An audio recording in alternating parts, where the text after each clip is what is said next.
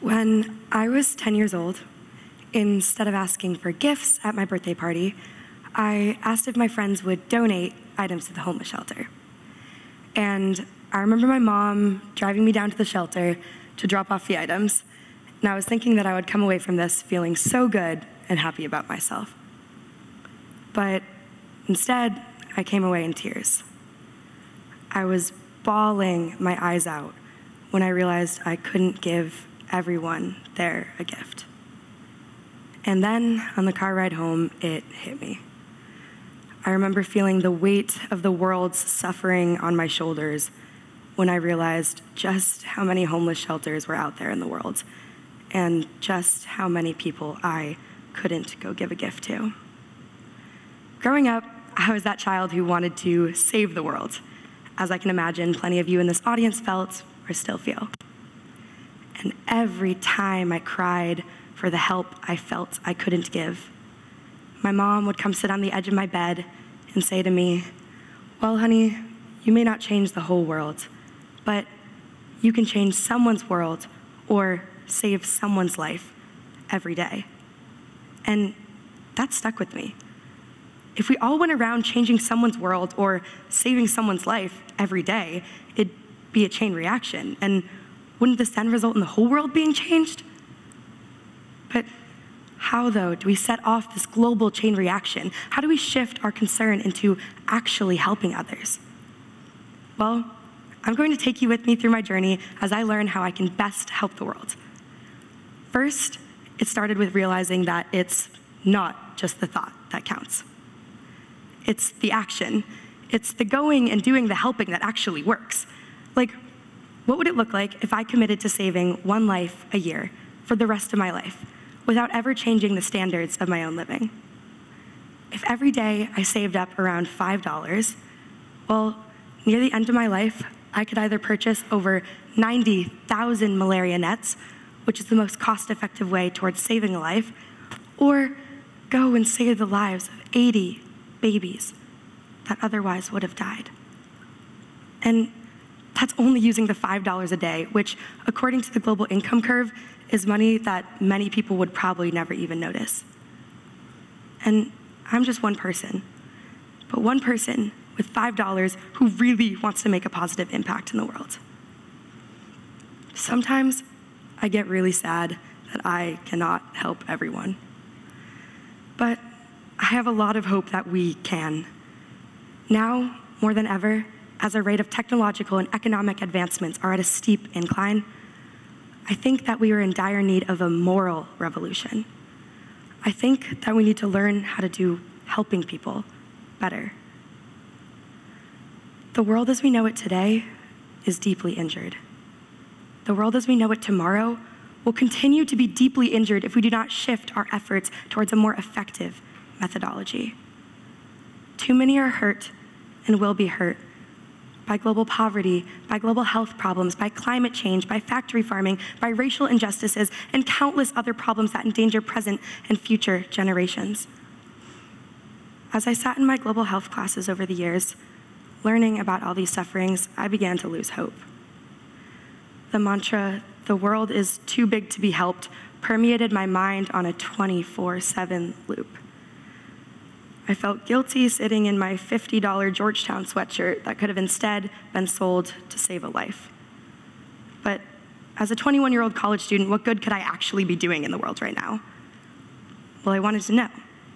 So I asked myself, is the world really too big to be helped, or are we all simply not using our resources effectively enough to help it? I held on to some of that childhood naivety and looked up how much it would actually cost to save the world in terms of ridding of all preventable diseases, abolishing global poverty, eliminating all suffering from animals at factory farms, and turning around our countdown on climate change. And it began to look like I wasn't so naive after all. It started to look like the world actually could be saved if we started using our resources more effectively. But what does it then mean to learn how to change the world effectively? Well, secondly, I realized that we use our brains to learn about all these sufferings. Now, how do we train our brains to learn to actually go do something about it? I was always confused why there was never a helping people school, or a class that teaches us how to right now go out into the world and reduce other people's sufferings. It always perplexed me why we use the foundations of neuroplasticity, you know, that whole learn a new skill, rewire your brain thing, to learn basic math, reading, writing, other languages, dance, art. But we don't use these neuroeducation tools to learn how to help people. Like to learn about the cost effectiveness of different charities, or what it looks like to go into a career that's actively helping others every day. No one told me that right now I could be saving hundreds of lives or curing thousands of people of preventable diseases. And that seems like pretty cool and relevant information that I wish I had learned earlier. But like in my school growing up, we even took time out of our day to learn circus and swing dance. And these are beautiful and entertaining art forms that I'm really glad I learned. But I now know how to juggle 3 scarves, walk on stilts, and play hot cross buns badly on the violin, but I never learned how to help people. And then it is so inspiring for those who do develop passions to help certain cause areas. But most of the time, we never have the opportunity to learn how to go and do something about it. Like, I could post on my Instagram that I care about malaria, or I could research the most cost-effective charities, find out that it only costs 66 cents to $2 for treatments, and then go and save the lives of many children as a 21-year-old college student. So what I'm here to talk about is turning our concern into actually helping. Remember, it's not just the thought that counts. A lot of people don't care, and that's just sad. A lot of people do care, but we never learn how to put that care into practice. So about a year ago, I was researching in one of Georgetown's neuroscience laboratories on the neuroscience of altruism, or what it is in our brains that leads us to want to help others. And as I stayed up late researching altruism, I came across a discovery, one that would lead me to stop crying about all the homeless people and instead actually do something about it. I discovered effective altruism. Effective altruism is a philosophical and social movement started in Oxford about 15 years ago that asks the question, how can we do the most good? And then uses rigorous scientific data analyses to figure out how we can go make an impact on the world right now. I was feeling pretty insignificant about my contributions to others. And then I found effective altruism. I found out that I had the power to help hundreds of thousands of people throughout my lifetime. I finally found my helping people school. The effective altruism movement has changed the lives of millions of people across the globe. They have saved lives of millions and hundreds of thousands of people, as well as donated billions of dollars to different causes out there. I could show you where the effective altruism movement has done all these things, but you could just see those lists by Googling GiveWell, an independent nonprofit focused on doing the most good as possible. And listing statistics won't do much to persuade you to give more effectively. We know this because almost everyone says they care about the effectiveness of where they're helping, but only 3% of people measurably do. Like, I could show you, for example, how much further your dollar would go in helping a blind person in a developing nation over a blind person in America, because it costs $50,000 to train a guiding eye dog for a blind person in America, versus only $50 for surgery to prevent preventable blindness from trachoma in a developing nation. But maybe you know someone blind in America, and obviously our empathy leads us to want to help them instead. Our psychology persuades us to want to help those who are most similar to us, socially and geographically. But what would happen if we donated our time and resources unbiasedly? Now, by unbiasedly and effectiveness, I'm referring to the $1,000 to a deworming children with parasites in sub-Saharan Africa initiative that could do so much more good and help so many more people than $1 million to a really cost-ineffective charity where maybe the CEO is getting all the money or they're not really doing much good. Every year, hundreds of thousands of people go into careers that seem good or donate to charities simply because a well-spoken fundraiser asks them to. But most of the time, we have no way of knowing how much good we're doing, where our money and time is even going, and if we're even helping people. Maybe choosing to deworm children is not the sexiest cause to work on, but perhaps choosing to work on the issues that the world isn't paying attention to, we can do so much more good and help so many more people. I grew up watching myself and others do charity that made ourselves feel good. But now I'm learning how to do charity that actually is good. Good intentions can sometimes lead to bad outcomes. Like in the case of that well-known program, Scared Straight, you know, the one where they brought a bunch of at-risk youth to prisons to show them the horrors of what it would look like to live in jail. Well, after years of this program going on, people finally analyzed the impact of it, found out that it was doing active harm, wasting a lot of money, and made it more likely for these youth to go on to commit crimes later in life. But good intentions can lead to good outcomes if we use our heart and our head to apply data and reasoning to our altruistic actions. Like, if I got a group of a few of my friends together at Georgetown, we could reduce the suffering of hundreds of people with malaria with a simple click of a button. We can help a lot if we learn how to help well. Many of us could transform the lives of thousands of people throughout our lifetime, and that's the world I want to see. I want to help the most amount of people possible to the deepest extent that I can throughout my life. And to do this, I have to learn about effective giving. I think that we need an intellectual response on how to best help others.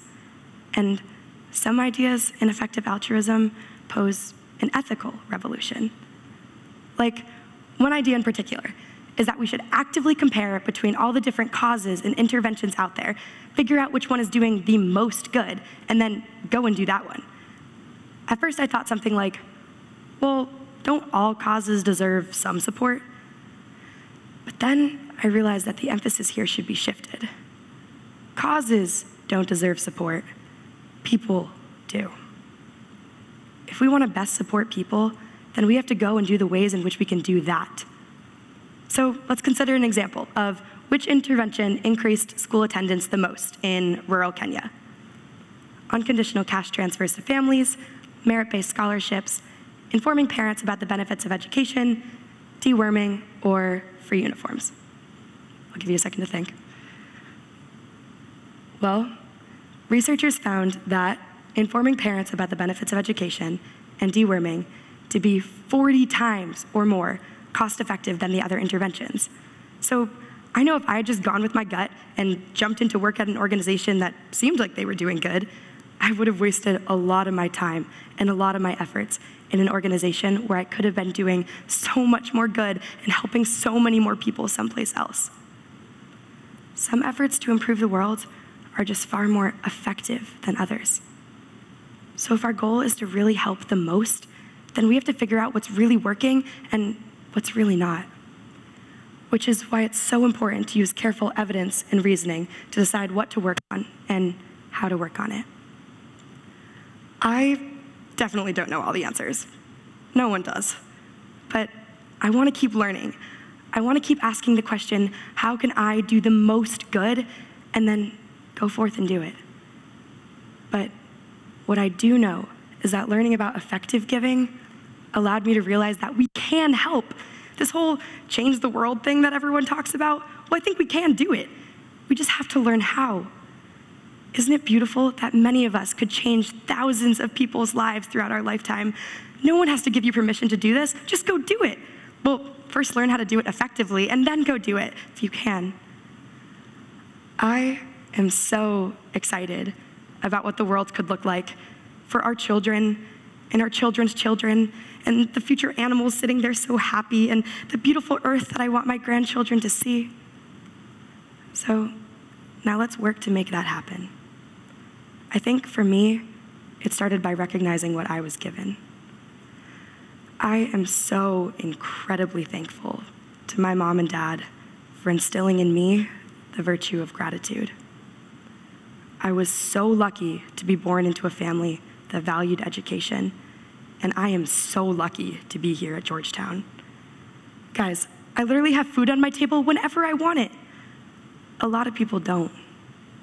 How cool is it that I get to go learn things of my choosing with really fun and interesting people every day? A lot of people never get to go to school, never get to learn about the wonders of philosophy and literature and math, because what they need to learn is how to survive. I have the privilege of choosing my educational route, choosing my career path, choosing my activities, and then the opportunity to go on to make money for myself. A lot of people don't. So let's use our education to learn for good. I imagine a world in which many of us are going off into jobs to help others that didn't have the opportunities that we had, and learning how to help them effectively. So, how do we apply these lessons to our lives? Well, people on average spend 80,000 hours working. So the most relevant decision when deciding how to help people is probably deciding how to spend these hours. Or by reading books like Doing Good Better, which have tremendously transformed the amount of impact that I'll have in my own life. Almost no human in the generations prior to us will have had so much power to help others. Many of us could save someone's life or change someone's world every day. I am not someone with special medical skills, nor am I an expert in economics. I'm definitely not a person in a position of any power. I'm a typical college student, but I was a little girl who dreamed of saving lives. And now I'm still a little girl that can save lives. So let's help each other learn how to help the world. Thank you.